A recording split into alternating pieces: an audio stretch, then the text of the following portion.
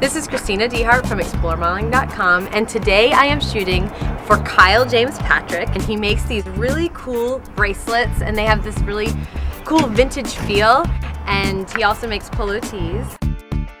Should I jump in here? This is the designer, Kyle James Patrick. This is a really cool shoot. Yeah, this is going to be awesome. I mean, we're going to be taking it outside. It's going to be very beachy, summery, really showing off our new summer line. So what are the new things you have?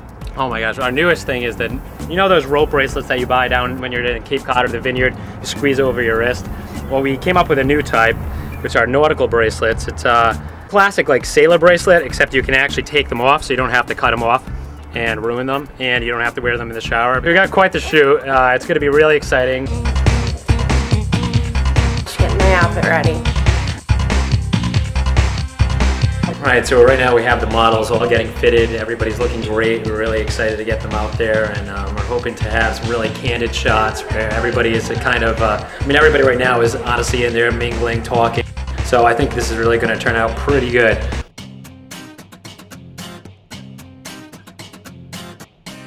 Adding a little fabulousness. I'm Sean Bundy, and I'm one of the makeup artists and hairstylists here at Roy Cox Studio. The look we're going for today is more of a natural, earthy feel.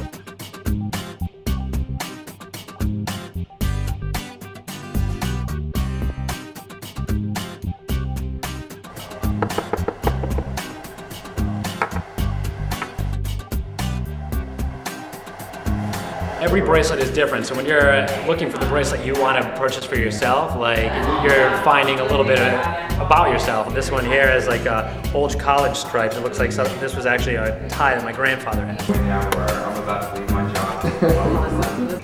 Now we're going to complete the look. We're going to use the Wet n Wild lip lacquer. We're using a really pink neutral tone, very close to her lip color, and that's the look that we're going for today. Awesome, awesome. Let's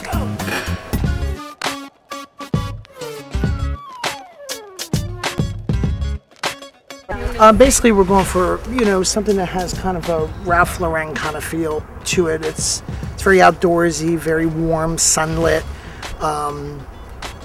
Had everybody through hair and makeup, yet the key is to get them to look natural but done, if that makes any sense.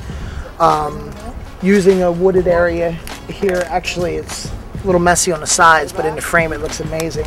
And basically just trying to have people look like themselves, but still look like models.